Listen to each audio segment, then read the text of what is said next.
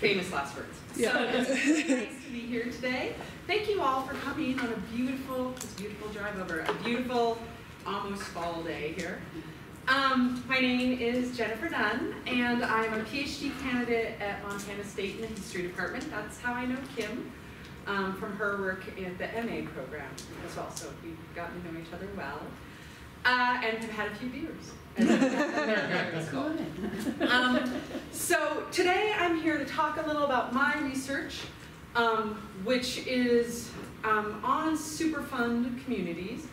I say Superfund, the joke will not be as funny here for you all living in Butte, but I tell people I'm doing work on Superfund communities, and they say super fun, and I'm like, ooh. Opposite of that. So not a lot of people know about Superfund communities, but they should, because they're pervasive across the nation and impact a lot of people. You know, Butte, Libby being two places in Montana. So I grew up in Bozeman. But I have connections to Butte. My in-laws are right over there, way. Brenda and Rich Day are over there. And my husband was the extension agent here. Gosh, about 10 years ago, maybe. Toby Day didn't even for him. He was a horticulture specialist here. So definitely have some ties to Butte and have come over and done research. My big sort of scandalous announcement now is as I move forward with my project, I think I'm actually going to focus specifically on Libby. I don't mean to leave Butte out of the loop, but Libby just has a lot going on right now, which we'll talk about with it going off the EPA list and the changes that are occurring there. So, but I've really enjoyed looking at Butte as well too. So, go ahead and get started. And please, if you have any questions, I have a lot to cover, but if you could write them down or save them to the end, I'm more than happy to talk with you when we're done. So. We're going to start here, which is neither Butte or Libby. This might look familiar to some of you. On August 5th, 2015, a 20-foot high wave of orange sludge came pouring down the Animas River, just located in southwestern Colorado, alarming communities in 4 states, sort of the border states there. The cause of this toxic water, which is over there, was caused at least initially by some EPA staff who were trying to shore up some discharges that were in local mines, abandoned mines, and sort of dislodged some rocks, and it allowed this sludge to come pouring down the into the Animas River. It came out of the Gold King mine, which is an abandoned mine near Silverton, Colorado. That's the local community. And it's a community of about 600 in the San Juan Mountains. Okay. The accidental spill released 3 million gallons of contaminated water containing iron, aluminum, magnesium, lead, zinc, copper, and many other metals into the Animas River, like I said, which is a popular area for whitewater rafting and fishing. It's a big recreational area in the San Juan Mountains. People locally, not very happy with the EPA. Saw the EPA to blame. You can see some responses here. Very angry at the spill and the ramifications from that spill. And the reaction was swift. This sort of stuff spread across social media. It was in the news. That's why so many people remember sort of this orange river. It was very, like a very big event that came out in that August. However, although the reaction was swift and spread quickly, the damage it caused was fairly limited and short-lived. The river was open to recreational users within 10 days. And you can see here the fear was that that orange sludge would go all the way down into Lake Powell and affect the water supply there. It actually made it to about the Four Corners area, about 100 miles from Silverton, and it became diluted before it got that far. So the fears, particularly with the Native American reservations there in Utah and Arizona, didn't quite make it that far. So while that scope was relatively limited, I think this accident illuminates a larger story of the mining industry's impacts on the American West since the mid-1800s. So while an EPA staff member who has always been unnamed, they've never released that information, did knock the rocks that started that spill, from the mine tunnel. It would have never happened if not for the extensive and intensive mining that took place in that area for over 100 years. There would not have been that wastewater there.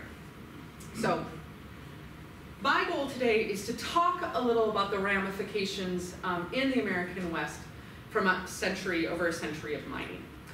And Silverton's relatively recent and very visible experience with toxic waste highlights how communities on the local scale as well as the federal government are choosing to deal with over 100 years of industrialization and resource extraction, and the subsequent legacies to our environment and our health.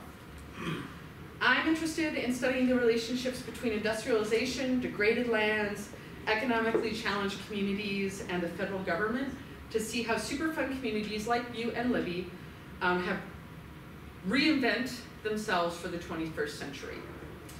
Today I'm interested in presenting on sort of the historical conditions of industrialization and its legacy that led to the creation of the Superfund program, the goals of the Superfund program across the board, particularly in Butte and Libby, and then sort of end with the future of toxic places and how reclamation and remediation occur as they deal with uncertain environments and uncertain economic futures in these communities. So this presentation is going to explore the effects of industrialization on the environment and our bodies and our attempts to mitigate these effects through technology.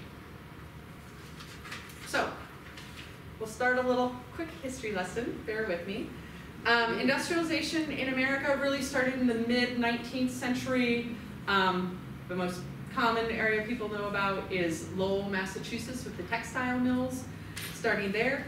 However, starts and quickly spreads throughout the new nation. By the early 20th century, America is the world's leading industrial nation, and we have a lot of natural resources to contribute to that.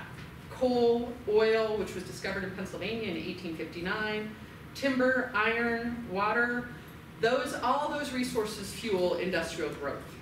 And in addition to sort of having all these resources to fuel industrial growth, we start to feel the need to move people and goods across the nation. People are heading west after the Civil War. You have railroads and steamboats moving people and resources to this area of extremely abundant resources that you see out west. And this view of science and technology being applied to extract those resources and create new materials as well come with benefits and costs that we still see today. So the role of industrialization led to America becoming an imperial superpower. We saw a lot of changes during this early industrial period, creation of an electrical grid, improvements in transportation and communication, the urbanization of America as rural people moved to cities for jobs, a rise in population, and generally a rise in economic wealth. However, as we all know, that was very unevenly distributed. We had, Clark and Bailey benefiting from this industrialization in the West. But generally, American wealth overall did rise to some degree for everyone. And during this early industrial time period and the booming of the industrial time period, the negative effects of industrialization were really considered the cost of progress. We can't get ahead unless we industrialize, and there might be some negative effects, but that's necessary for industrialization to occur.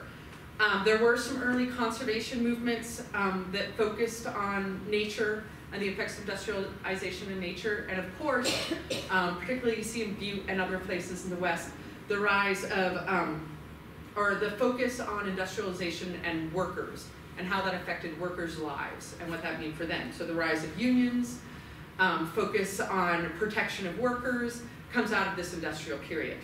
But you don't see a huge focus on the environmental effects across the board of industrialization until after World War II, right around World War II. And there's a couple different reasons for this. One is, and I'll talk about this, we have a number of events that occur in the post-war years that really highlight the effects, the negative effects of industrialization on the environment. We have new forms of air and water pollution that have not been seen come out in the post-war years. haven't seen those ramifications, and new chemicals and materials being developed to impact how we see pollution. We have nuclear waste and chemical toxins that didn't present concerns to us in the early 20th century. And how do those affect human health and the environment? This also pairs with the rising environmental movement that you see coming out of the post-war years as well. As I said, there are a number of environmental disasters that occur that bring attention to the environmental movement and environmental concerns during this time. And historian Samuel Hayes, who wrote a big book on conservation and environmentalism in the United States, says that prior to 1950, more focus was on conservation and efficient use of the environment, tended to be how people focused on the environment. However, after World War II, there was a shift to appreciating environments only if left in their quote-unquote natural conditions. In conjunction to this search for pristine nature, a search for improved health and well-being came along with that. And you can really see that in the 1962 publication of Silent Spring by Rachel Carson, which documents the adverse effects of the environment through pesticides, and this idea that new chemicals are affecting the environment in new ways and can lead to effects on human health. So, a couple brief, fun little environmental disasters to mention here. We have the first is Donora, Pennsylvania, which is a steel town. This picture was taken in October in 1948 at noon. And what happened there was that there was a steel plant, an aluminum plant there, and it would have these inversions from this smog being released from the plant. And due to a combination of weather and other events, they had 5 days of impacted smog on Donora, Pennsylvania, which led to 20 immediate deaths. And the smog was so thick at times that football players on the field on the game couldn't be seen by the crowd because it was so thick. Nearly half the town's population of 14,000 became ill and went to nearby hospitals. As I said, 20 people died during those 5 days of the inversion, but after the inversion lifted, another 50 people died connected to the smog that came out of that. This really was one of the turning points in how people viewed air pollution. Instead of something that might have been seen as a nuisance before, or as a necessary product of having smelters and things like that, now suddenly air pollution is seen as something that can be deadly to humans and very toxic. The next one to go? Okay. This is the Cuyahoga River in Ohio. This was called the most polluted river in America. In Kent State, the University in Ohio, did a report in the 1960s that noted that large quantities of heavy black oil floated on the river, sometimes several inches thick, and that animal life did not exist in the river for many, many miles. Over time, from the late 1800s until 1969 about, there were 13 fires reported on the river. This picture is actually from a 1952 fire from oil and industrial waste. The 1969 fire, it's hard to track down any pictures of it, but that really, that fire really spurred this idea that water pollution was dangerous and toxic. When rivers can catch on fire, you might have a problem going on there. And this focus on needing to clean up the water environment. And the last one I want to talk about quickly is Love Canal.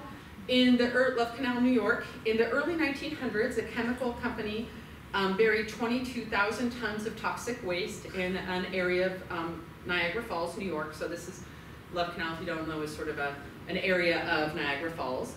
And eventually, over time, housing and a school were built on top of the waste dump.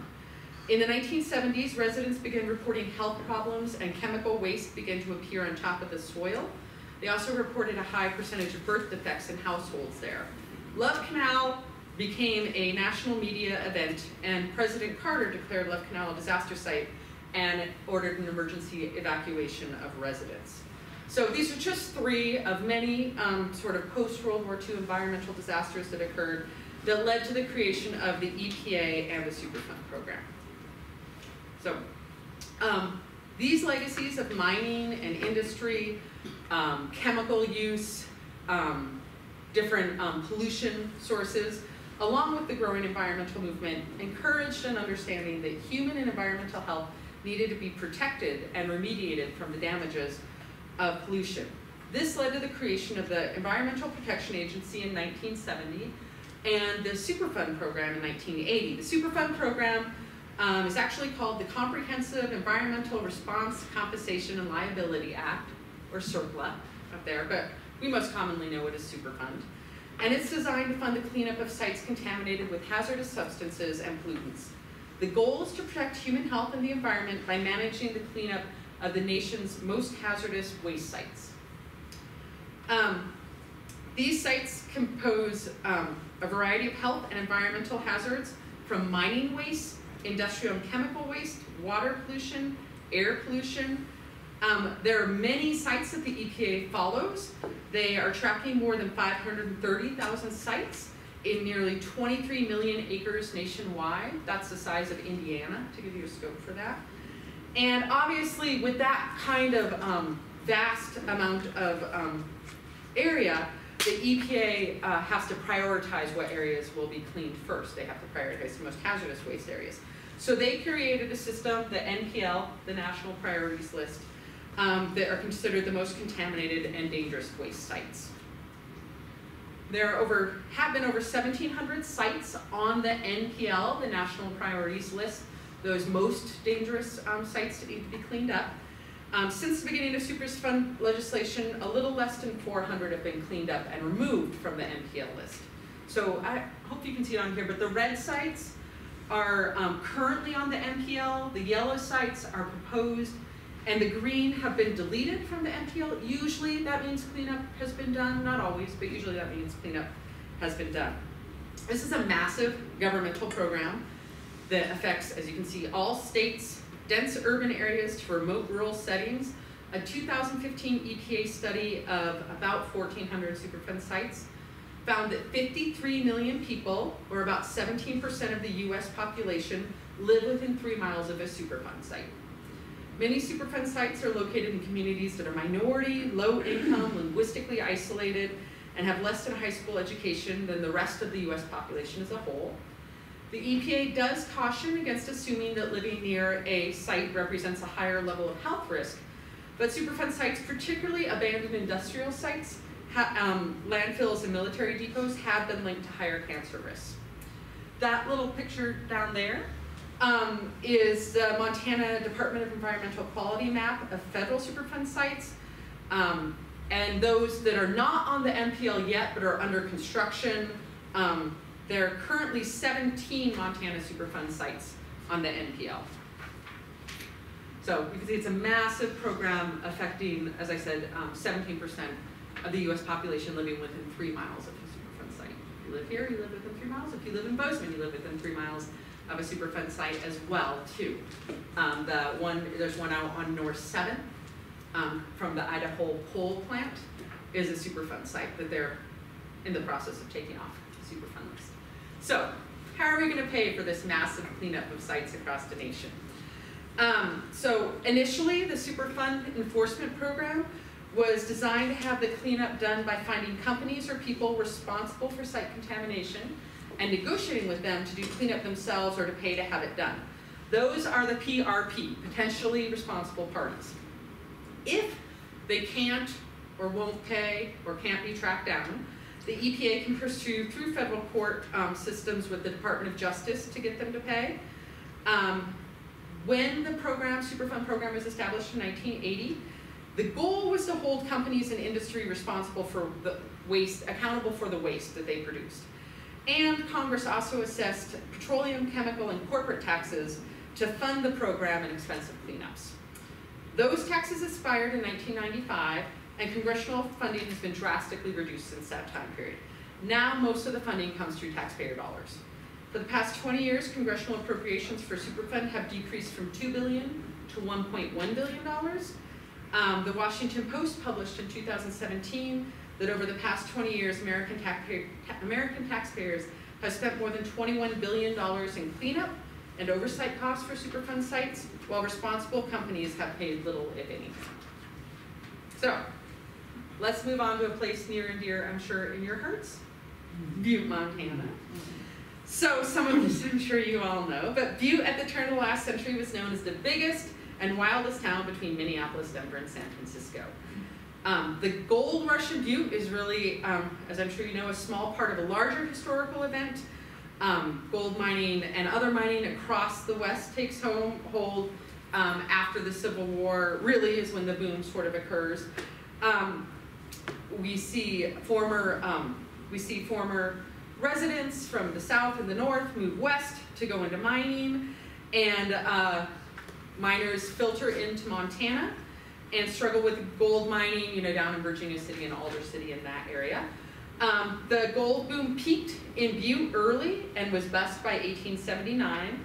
Hard rock mining starts in the 1880s with a focus on silver, but soon the vast copper ore resources become apparent. Marcus Daly, a copper king, found the largest deposit of copper sulfide that the world had ever seen. And in August of 1885, the West Shore, a Pacific Coast promotional magazine, reckoned that, quote, the largest, busiest, and richest mining camp in the world today is Butte, Montana. Copper converges at its time with the industrialization of America, so the discovery of copper in Butte very fortuitously can help supply the world with copper as the nation is electrifying, as transportation systems are being spread across the nation. All of that as the country urbanizes. You know, copper had been an important commodity since the Iron Age. This is not a new discovery of the uses of copper, but it really becomes part of this industrial world, and it becomes a global commodity in the 19th century, and its high conductivity made it essential to the rapid spread of electricity and electrical appliances across the nation. From 1883 until the 1980s, the United States led all other nations in copper production, and copper's usage exploded in the new age of electricity and industrialization, and really put Butte on the map as North America's largest copper producer.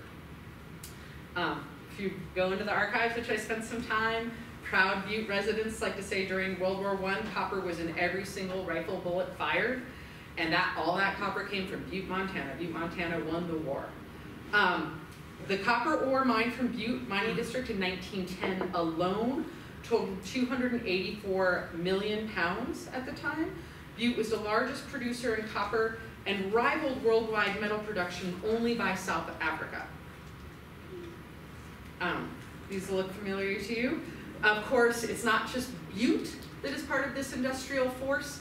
It spreads over into Anaconda and the Deer Lodge Valley, the Anaconda smelter over there.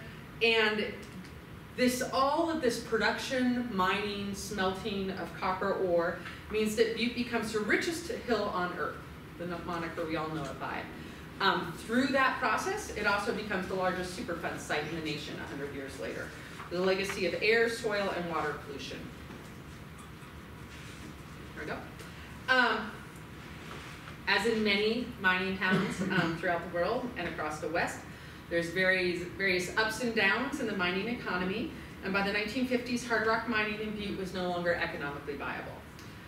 So they moved from underground mining to strip mining, as you all know. Instead of tunneling down, start to remove entire hillsides to create the Berkeley Pit, which started in 1955. The pit took over large sections of uptown Butte neighborhoods, and instead of tunneling down into the earth, they start to remove the hillsides to get to the copper ore. And that happens for about 30 years until that no longer becomes economically feasible, and ARCO turns off the pumps to the mines in Butte, and thousands of miles of underground tunnels start to fill with toxic water and pour into the pit. I like this graphic here. I don't know why 1992 and 1995 are out of order. I don't know about that, but I still like this view of the growing pit, the water in the pit. Over 1 billion tons of ore was mined from the pit in less than 30 years. As I said, in 1982, the pit was no longer producing enough economically viable copper, and so when they turned off those pumps, you can see it slowly start to fill with water here throughout the years. There's an estimated 43 billion gallons of water in the pit, and rising with about 2.5 million gallons each day. I love this graphic here. This shows that dark dip is the pit. The red dots on the surface show mines on the surface and the shafts going down, and then the lines across show how vertically they went. So when you think about, less of a surprise to you all, but when I show this in other places, people are like, oh, because of the amount of mines that are underneath Butte, and explains as water fills up how it's pouring into that pit. I think it's a really nice graphic here that shows that. There we go. Other problems comes around when you have a huge pit filled with toxic water, acid, and heavy metals. Familiar to all of you, the snow geese incident in 1995, where almost 350 carcasses were removed from the pit. They instituted a lot of deterrents to try and stop that from happening again. And you can see this picture's a little small, but drones and guns and fireworks and cannons to try and keep that incident from happening again. It's a huge area though, 450 acre surface of the water. And in 2016, 10,000 snow geese landed, and thousands are estimated to have died from landing on that pit. Montana Resources, a company which still mines the open pit mine that's operational in Butte, set up a bird hazing program since 1996. That 2016 die-off of geese has sparked a renewed effort to come with a science-based approach to keep migratory waterfowl away. So as I said, drones, they remote control boats, rifles, spotlights, fireworks, all sorts of things to try and keep that from happening again. But it's a huge area, as I said, a very challenging task. Rising waters from the pit are as a concern as they come closer to the critical level that threaten to flood the groundwater with toxins and heavy metals. Estimates say they will reach that critical level in about 2023. This was a graphic that I took when I gave this presentation in the fall, and the current water level is listed there. I looked it up on August 1st. The current water level of the pit was estimated at 5,355 feet and 26 inches. So it's risen since whenever this graphic was created. Montana Resources, again, has submitted a plan to begin pumping and treating the Berkeley pit's toxic water. The goal is to slow down or ultimately halt the rising water of the pit. They want to start with 3 million gallons of water each day and treat it by taking the copper out of it, treat the water, and eventually move up to $7 million. The goal is to neutralize the water while we're treating copper in it. As I said, they hope to recover 100,000 pounds of copper a month from the water. And I love this quote that was in the Montana Standard from an employee at Montana Resources. And they say, for 30 years, we've watched the pit control the groundwater. It's time to show we can control the pit. And I think that's a standard line as you look through industrialization, is we can control nature. And sometimes nature has a way of sneaking around that and proving us wrong on that. So Montana Resources is operating ahead of schedule on their plans. Butte Superfund, as I mentioned, the largest Superfund site in the nation. The Butte legacy of mining and smelting in Butte and Anaconda is vast, as you know. And the environmental damage makes local policy, local technology, and local funding almost ineffective to deal with the waste that's there. And that is a common theme with Superfund sites. Oftentimes, local communities do not have the money to do the cleanup on their own, and we're going to come back to Silverton and sort of talk about that. They do not have that. Oftentimes, it's economically depressed communities because the local industry is left or closed. And so that's where Superfund's goal as a federal program to come in and sort of be able to affect change with the money they have, that's where that comes from. During a century of large-scale mining operations in Butte, over 500 underground mines operated on Butte Hill, and Anaconda had the smelter with multiple stacks, discharging toxic smoke, particularly arsenic, which is a problem over in Anaconda area. Headframes dot the landscape, but the Berkeley pit has become the largest physical reminder of Butte mining. The concerns of toxic waste in Butte and its threats to human health means that Butte was one of the earliest designated Superfund sites in the nation. The first batch of Superfund sites, Butte was in there. Superfund came to the, Butte as a result of local health department workers running routine tests and finding arsenic in the water.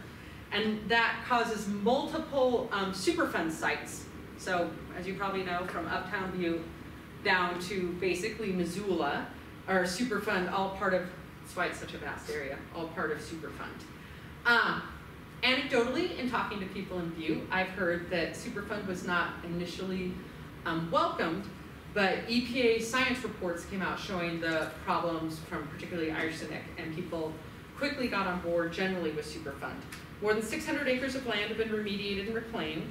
There's still arguments over aspects of Butte Superfund and what areas should be included in Superfund there. So you can see Butte Superfund, very large and a very long-lasting Superfund site. So it's basically 1983. We're going to switch gears and talk a little about Libby. How many of you have been to Libby before? Okay. Way up in the northwestern corner of the state. There we go. I always forget. I always think like, well, I live in western Montana, I live in Bozeman. And I drove up there in May and I was like, oh my gosh, it's as long of a drive for me to drive from Bozeman to Libby as it is for me to drive from Bozeman to Sydney. Like, just a long way up there on small roads. It's a small census population. Lincoln County is the county. There's almost about 19,000 people in Lincoln County, which means that it qualifies for frontier status according to the federal government. Their heritage in Lincoln County and Libby is very dependent on natural resource extraction, predominantly mining and logging up there. I love telling the story, particularly to people not from Montana, about how the school mascot in Libby are the loggers. And so when the team comes on to play, they have chainsaws that the chains have been removed, and they vroom, vroom, vroom when the football team comes on to play. And people are like, where do you live? So, great. Gold and silver mining started in Libby in the 1860s, just like it did across the state. It's another example of that. And continued intermittently till the mid-20th century. There's a push to bring back gold and silver mines in Libby right now through Hecla. But in 1919, what really set Libby's fortune is Libby resident E.N. Alley, who was a local resident there, owned the local hotel, had sort of inherited a mine claim from a friend and was researching it. And he had a candle lit, and he noticed that when he touched it to the surface of the mine, these weird things would happen. And he eventually figured out that it was a new mineral. It was called vermiculite, and it would expand when it came in contact with heat. The mine's about 6 miles from Libby.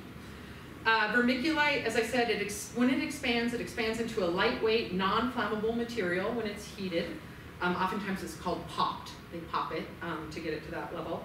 And then it is very corrosive resistance, heat resistant. It really is resistant to a lot of different effects that come onto it. Alley called it zonolite. And by the 1920s, the mine produced up to 100 tons a day of raw ore shipped across the nation. So about the 1920s is when the mine really started to take off. Libby has a different history with Superfund than Butte does. Both are mining histories that lead to toxic landscapes and environmental health problems. Vermiculite itself is not harmful to human health, but the problem with the vermiculite in Libby is that it's paired with a particularly virulent and dangerous form of asbestos called tremolite asbestos there. Many times asbestos is not good, you all know that, you should know that across the board, but many times asbestos fibers are sort of curlicue and they can get into your lungs, it's not good. However, the ones in Libby are shaped like little arrows and they go straight into your lung tissue. It's very bad, and it can cause lung diseases, asbestosis, lung cancer, mesothelioma, which you probably see the ads on TV. That's a particular form of malignant cancer. Regardless of the diagnosis from lung disease, all three diseases share some common symptoms: shortness of breath, persistent cough, and chest pain. And the symptoms take decades to develop after initial exposure. So you don't see symptoms right away when people are exposed to asbestos. This killed me when I found it, but one graphic description of the impact of asbestos on lungs describes how, quote, the tissue changes from the elasticity and thickness of a balloon to that of an orange peel, making it impossible to take a deep breath. So that's the impact of particularly this type of asbestos. That's the mine there. That's vermiculite, what vermiculite looks like up there. And this is sort of the mill processing area in Libby. In 1963, W.R. Grace acquired the mine and continued to mine, mill, and distribute Libby vermiculite for almost 30 years. It's estimated that W.R. Grace processed nearly 200,000 tons of vermiculite from the Libby mine each year until the mine finally ceased operations in 1990. The process of getting the vermiculite to that sort of pop stage is they'd have to mine it from the ground, then take it down to the mill and crush it. And in the crushing process and the mining process, it would release asbestos fibers. Then they would take it to the popping plant where they would heat it, and that would also release asbestos fibers.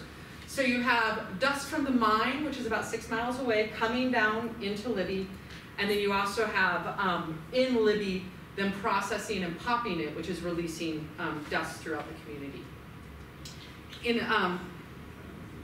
When they would pop it to make it light and porous for insulation, they would store it at facilities to ship it across the nation. And so this is a picture of the baseball field in Libby, and that's the processing plant right there. Little pictures of that, the Grace Mill and Export Plant. Sometimes baseball games had to be postponed because thick clouds of dust developed from the loading boxcars that they had right there for shipment over the field. And so similar to that Denora picture, people couldn't really see what was going on the field.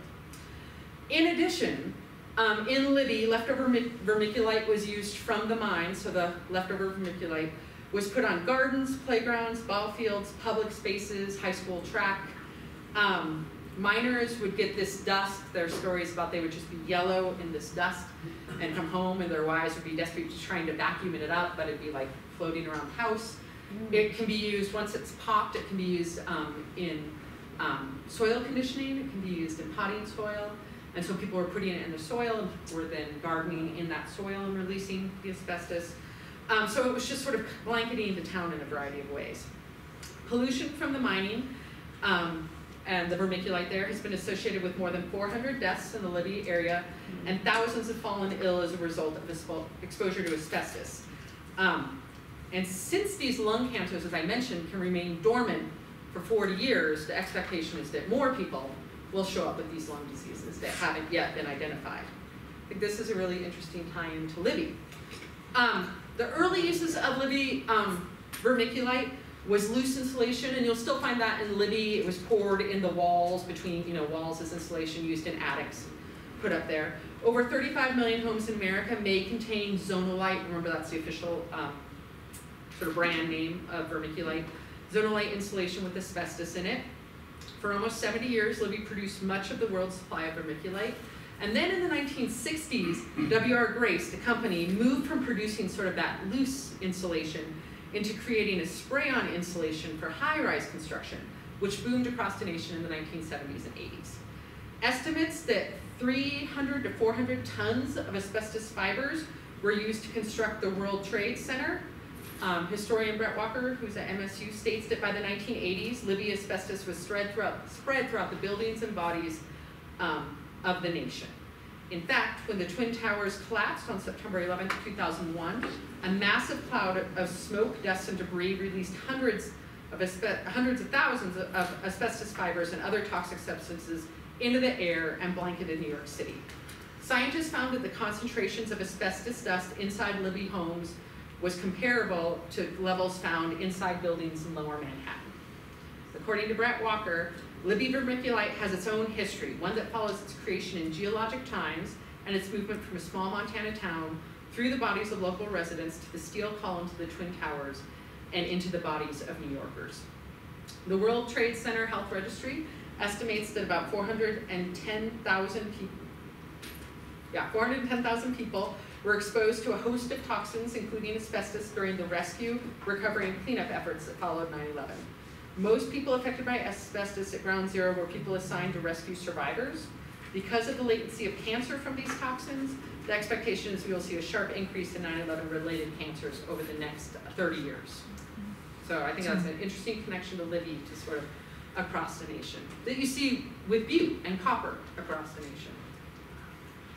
So Libby Superfund, not as vast geographically as Butte, but the extreme health crisis that people were seeing in Butte really pushed Libby residents to seek Superfund status in late 2001. And it was fairly quickly, unlike most communities, fairly quickly put on the MPL. They sort of fast-tracked the Superfund process, and it was put on the MPL in 2002. In 2009, for the first time in the history of the agency, the EPA declared a public health emergency in Libby in order to be able to fund and sort of support the cleanup of the community and the provide federal healthcare assistance for victims of asbestos-related disease. There's a center called the CARD Center, Center for Asbestos-Related Disease. Yes, in Libby. Libby has 8 Superfund sites. You can sort of see them. They go from Libby to Troy, basically. They cover where they did a lot of the milling and processing. They do cover the mine, and then they cover the transportation routes where they were moving it to the railroad so it could connect to the railroad.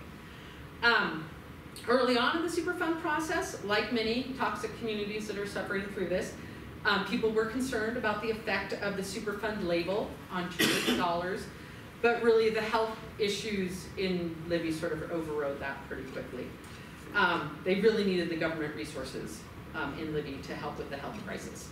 The total cost so far has been over $600 million. W.R. Grace has paid about $250 million of that, but the rest has been through tax dollars. And it's not just an instance in Libby. As I said, you see that in New York, we're going to have problems over the next coming decades. The EPA now advises all American homeowners to take extreme caution with zonal-light insulation found in attics, particularly in the Midwest. There's a lot of that loose insulation found in attics that they want to warn people about. That's sort of a brief gist of Libby's story with vermiculite, asbestos, and Superfund. So, looking at Superfund as a program, as I mentioned, Superfund tracks over 500,000 sites nationwide and focuses the Superfund label, the NPL label, on about 1,700 of those sites. So let's talk a little about how Superfund is taking some of these concerns now, how we should look at some of these concerns about toxic waste. So this is a map of Colorado. To sort of bring it back to the beginning, which was that Silverton spill, the Gold King mine spill. In Colorado, there are estimated 23,000 abandoned mines. And in 2015, the Denver Post published an article that said there are about 230 old mines of concern leaking heavy metals-laced water into Colorado's river. And the discharge from those 230 mines equals at least one Gold King disaster, that Yellow River disaster, every 2 days in Colorado, spreading cadmium, copper, lead, arsenic, manganese, zinc, and other contaminants, which has affected about 1,645 miles of river. So not as extreme as a yellow wall of sludge coming down a river, but across the board, their estimation is you're seeing that kind of contamination every 2 days in Colorado. So Silverton, I think, isn't really, the reason why I start with Silverton, although my research is in Montana, is because I think it's an interesting look at how a community recently has had to grapple with this idea of Superfund and how to work with the federal government. So Silverton fought Superfund designation for 20 years. They were very concerned that the stigma of being on the NPL list, of being a Superfund site, could affect the fragile tourist economy, which would prevent could prevent future mining. So there's a lot of concern for a long time in Silverton. They do not want Superfund coming in. They knew there were problems with the water. The EPA is there trying to do some remediation, but they do not want to be a Superfund site. They actually started an Animas River Stakeholders Group in 1994 as a local way to respond to the environmental damage caused by abandoned mines. And that is an interesting group to look at. It's comprised of representatives from the community, mining companies, landowners, environmental groups, and local, state, and federal agencies. And they did do some remediation. They've had some success with doing remediation on water and rivers in the area from mines. However, the Animas River spill, the scope of it was so vast that it really revealed the limitations of local communities trying to handle these sort of environmental disasters on their own, or these environmental conditions on their own. Although, as I said, the spill really stoked some strong anti-EPA feelings there. In 2016, about 8 months after the spill, Silverton and other county officials voted to ask the state of Colorado to formally request a Superfund cleanup of the Gold King mine and 45 other inactive mines on the Animas River.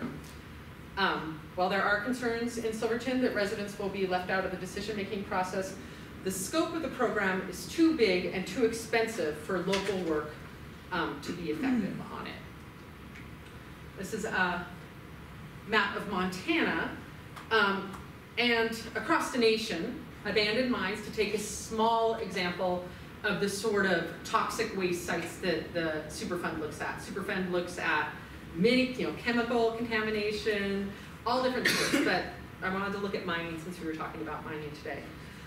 According to the federal government, there are as many as 500,000 abandoned mines in the nation, and abandoned mines present serious threats to human health and the environment.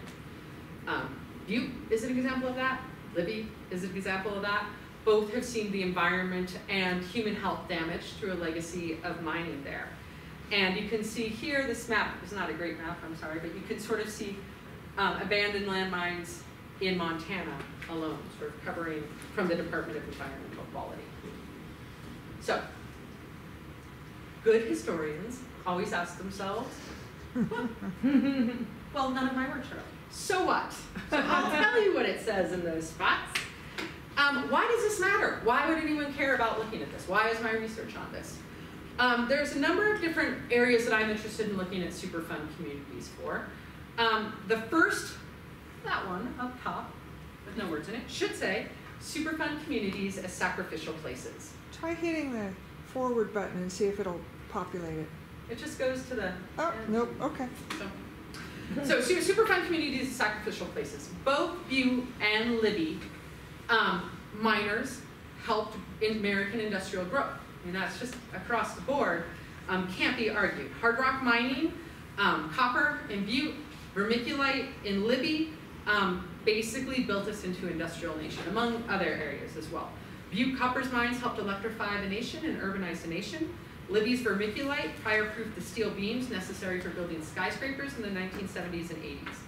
These materials helped modernize, industrialize, and urbanize America and turn the nation into an imperial superpower.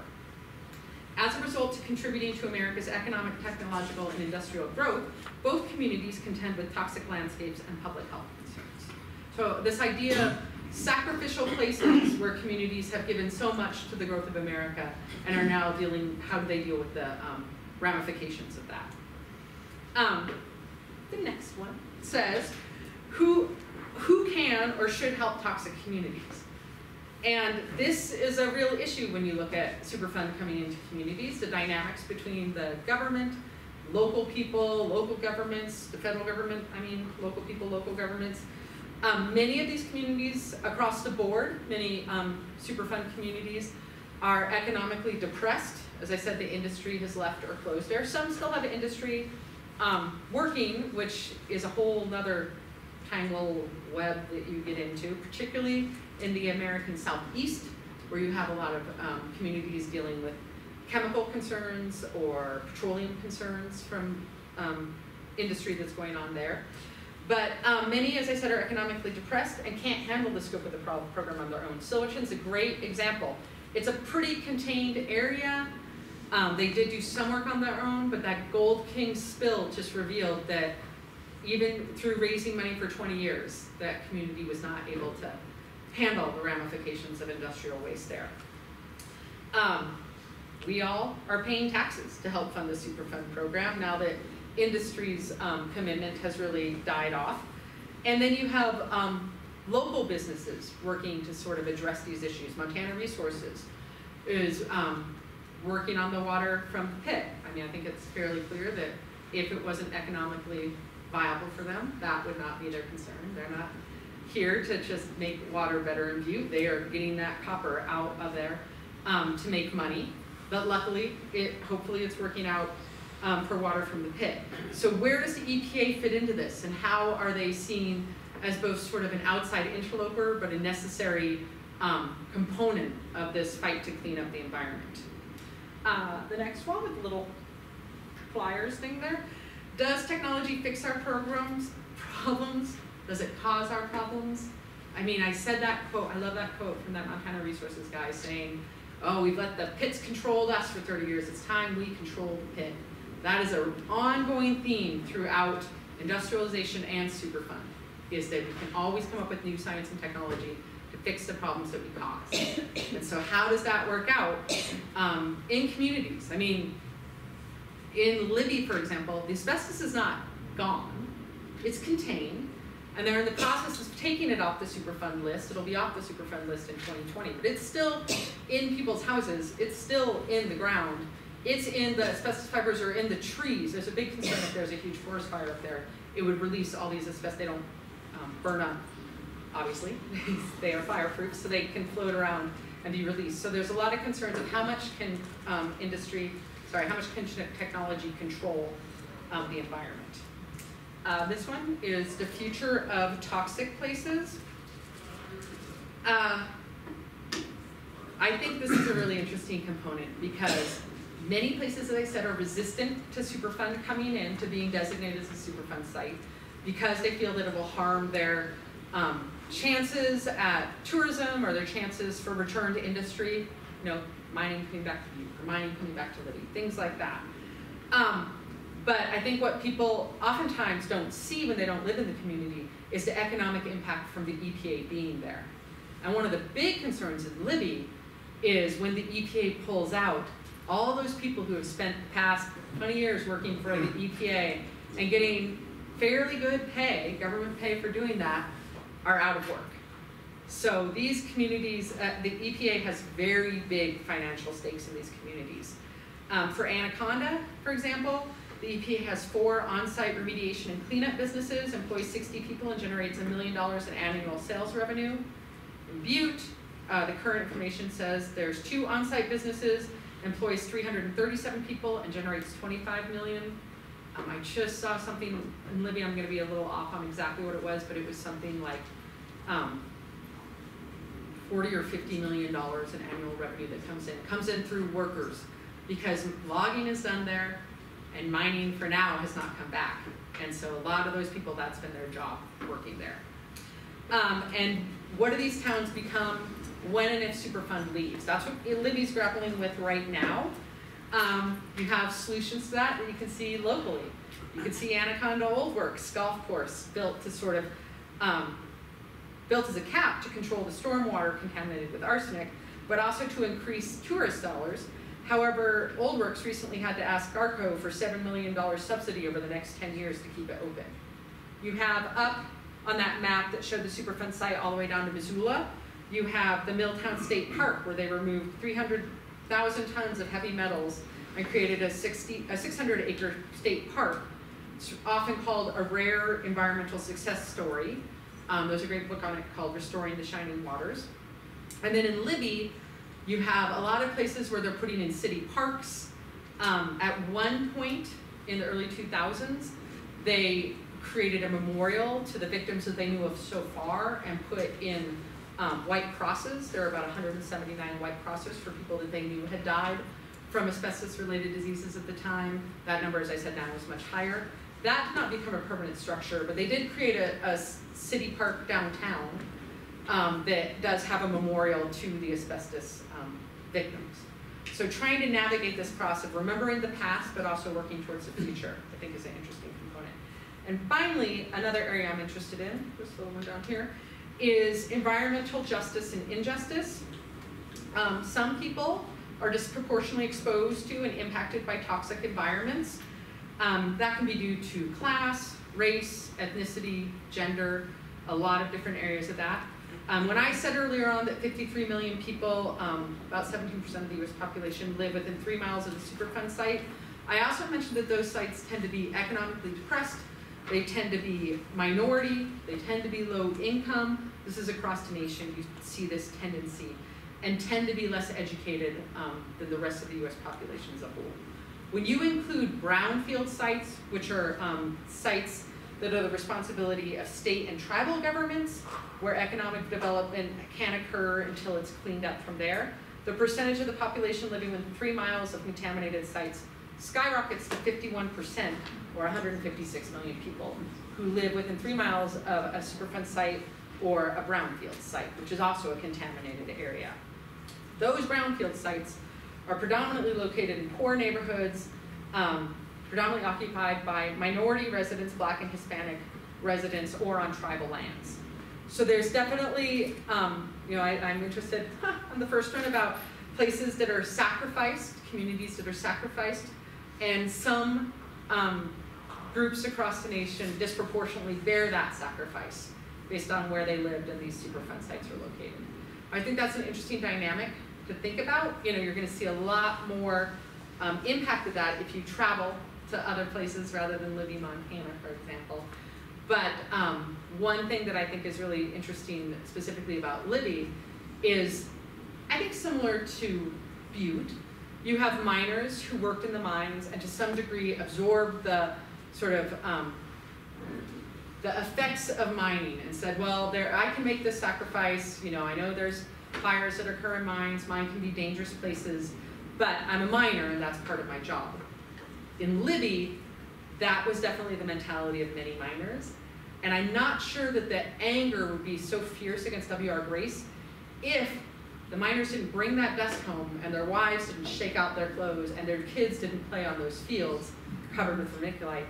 And they're looking at stories online in newspapers, devastating stories where families have 7 kids and 6 of the kids have been diagnosed with lung disease already. And the father, who was the miner, is on oxygen, knowing that that's the future for his children. So you see this impact really spread beyond people who maybe, at least in some theory, people could say, well, that's part of the risk of taking on the job. It spreads throughout communities to people who are had no sort of association with the mining industry. So those are the sort of areas. That's why I say so what. Sorry, this slide let me down. You don't have to tell that. And so that's where I want to sort of leave it today. And I'm happy to take any questions or any information that you guys have. Yes? I got 2 questions. One is